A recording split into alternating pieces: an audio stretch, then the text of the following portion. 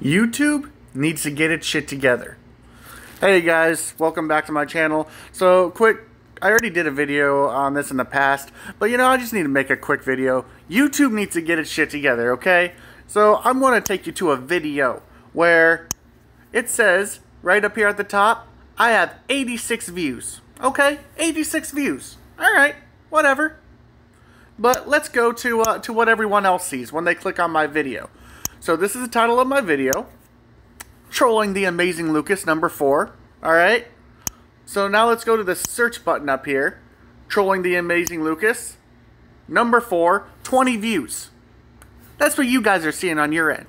So you tell me, YouTube, why is it that everyone else sees that this video has 20 views, but in my library I have 86 views? Why is that, YouTube?